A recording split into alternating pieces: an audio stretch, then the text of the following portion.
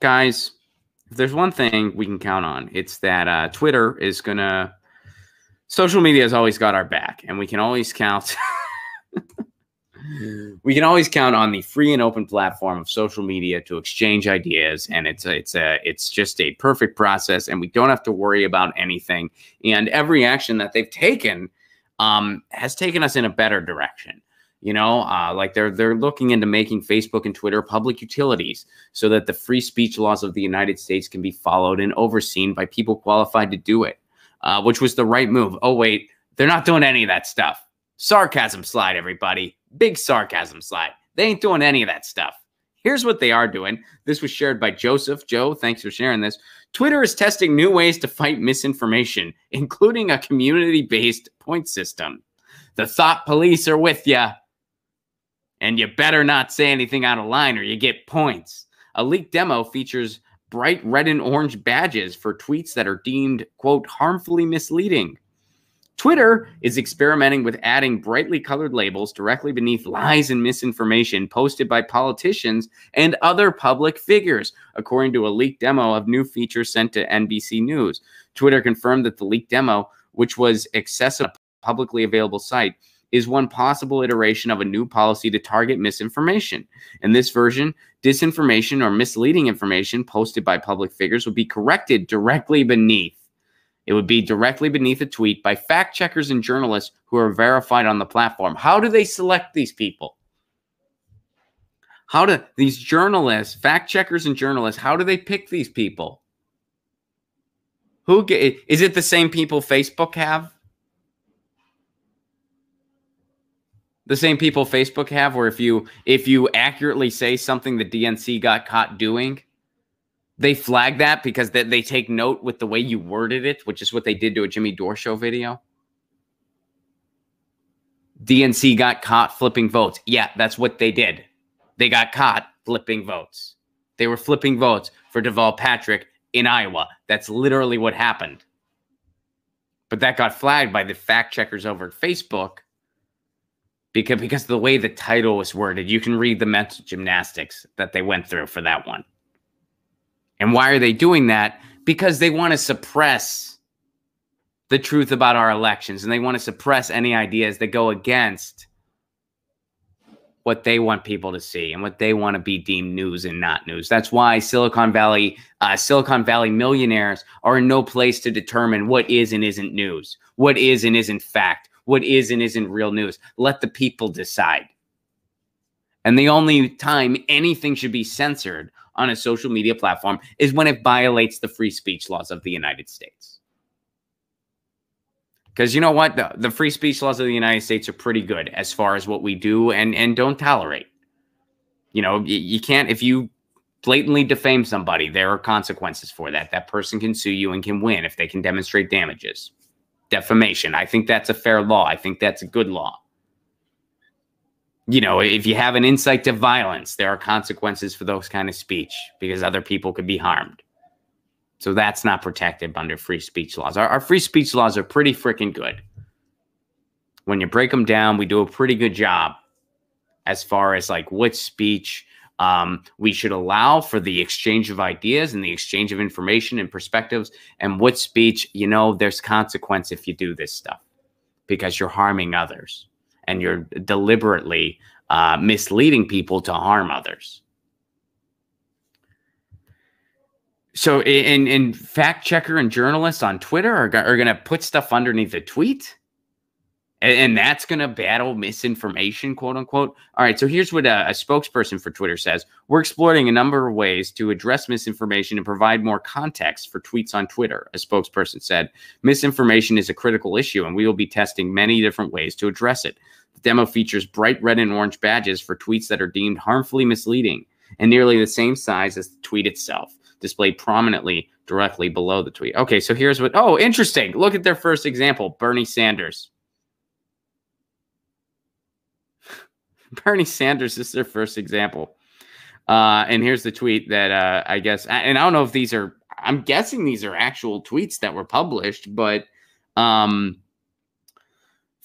of the guns in this country are sold without any background checks. We hope we have to end the absurdity of the gun show loophole.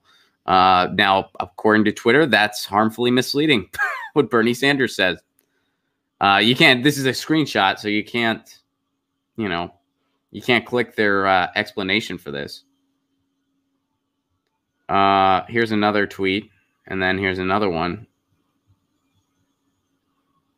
So the leaked demo also shows an example of medical misinformation, including an example about the new coronavirus by a verified Twitter account.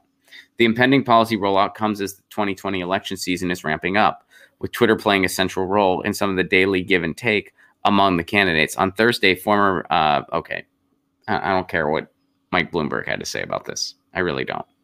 Oh, and then they bring up deepfakes again, by the way. That's the big thing, deepfakes. That's the big, if there's a fake video, we really got to combat this stuff because somebody slowed down Nancy Pelosi's speech and she sounded drunk.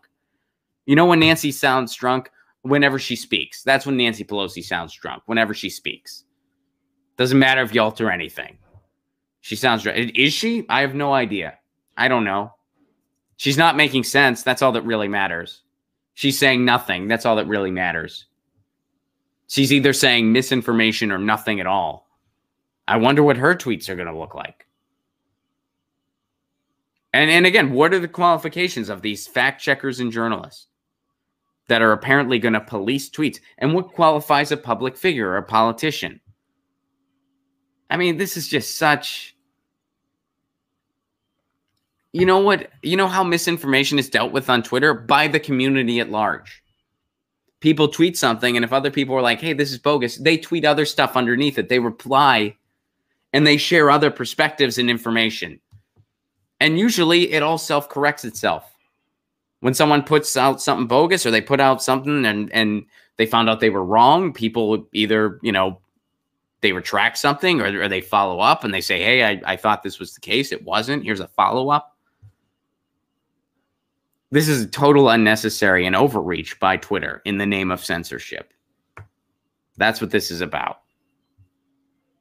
And again, the solution is not, well, I don't want to say it's not complicated because it is, because it threatens the power to an extent of the people who own these platforms.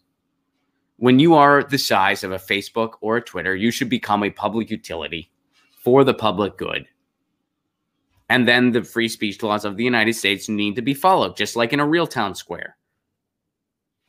But instead, these are private companies that can kind of censor whatever they want, and they're trying to have their cake and eat it too. They're trying to get people on their platform saying, hey, this is a free and open publishing platform. Oh, except it's not really free and open. We want to please our owners and our advertisers too. So if you say something we don't like, we will take it out. That's trying to have your cake and eat it too. And here's something that Joe had to say about this whole thing. Here's what I tweeted when I shared this article for today's Get Your News On with Ron. I said, yikes, because I think that's a great summary of what's going on here. Yikes, accurate description. And Joe says, yikes, in regard to a story about Twitter is now considered to be harmfully misleading. Ready yourself to get a colored label on your tweet. Oh, and also, here's something. Twitter, they're so concerned with misinformation and battling misinformation, apparently. But here's something else that they do. Check this out. This is Lee Carter. And check out this headline from The Hill. This headline says, exclusive, Twitter falling short on pledge to verify primary candidates. You don't say, says Lee Carter. Who is Lee Carter? He's the representative for Virginia's 50th House District. He's trying to get reelected in 2021. I'm pretty sure he's already won twice. And guess what? Take a look. He ain't verified.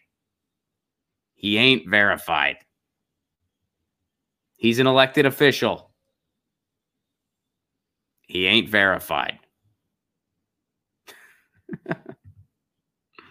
So they're so concerned about misinformation, but they can't verify actual elected officials. They can't do that. Fun times. Fun times. All right. So Twitter, crushing it. Get your news on with Ron. Don't you want to know what's going on? We're getting on Get your news on with Ron. Don't you wanna know what's going on? We're getting our news on today. You can tweet me an article at Ron Placone. We'll go through it together and make it our own. Get your news on with Ron.